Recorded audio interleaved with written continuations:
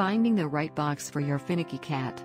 The biggest mistake cat owners make when purchasing a litter box for their fussy cat is that what you may think looks like the perfect box may be anything but that to your kitty. Manufacturers design boxes that will appeal more to the buyer, in many cases, rather than what your cat will actually use. Understanding what constitutes an acceptable box for your cat will help keep waste where it belongs, in the litter box. Choosing the right box. You might find that there is a rather bewildering array of litter boxes for sale. Long gone, evidently, are the days when cat owners cut a cardboard box in half and filled it with litter.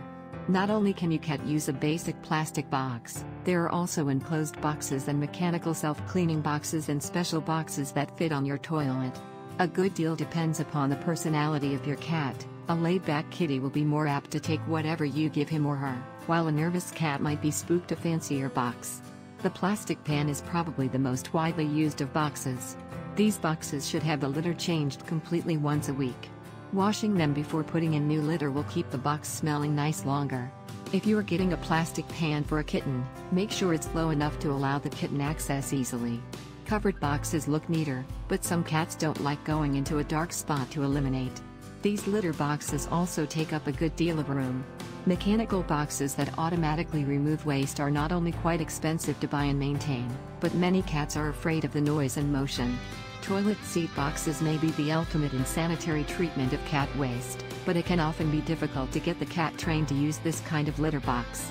You can help make it more likely that your cat will accept the box you have chosen if you put it in the right area, somewhere private, but not dark and cold, and somewhere still close to the main part of the home. If your cat absolutely refuses to use the litter box you have purchased, it would probably be easier and less stressful for both of you to simply try another kind of box. Because whatever the reason for your cat's inappropriate peeing and spraying, I have a very simple solution. And it will finally enable you to stop your cat peeing and spraying outside the litter box for good. Create the happy, contented and loving cat you've always wanted. Save huge amounts of money on cleaning supplies. Dramatically reduce your stress levels. Leave the house with no worries. And say goodbye to inappropriate peeing and spraying forever. Introducing Cat Spraying No More, a proven system guaranteed to stop your cat peeing outside the litter box.